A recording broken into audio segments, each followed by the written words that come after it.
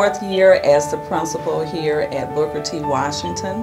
It has really been a great initiative to work with Navigate. They came in not only with a financial blessing, but they also brought volunteers. They brought exposure to the school. So it has been a wonderful partnership. The pre-ACT program was a huge success.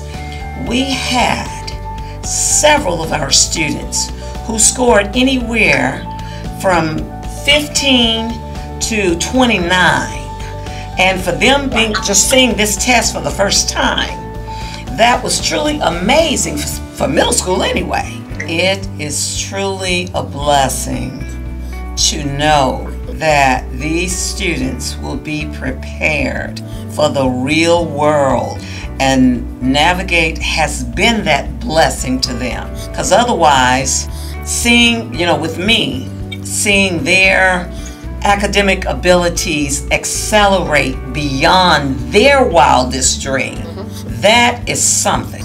When I go to bed at night, I can go with a smile on my face. In virtually every classroom in our building, you will see technology used. So our teachers are real gung-ho about wanting to learn as much as they possibly can, because with our kids, they are in a digital age, so we're meeting them where they are. And what I found, success breeds success.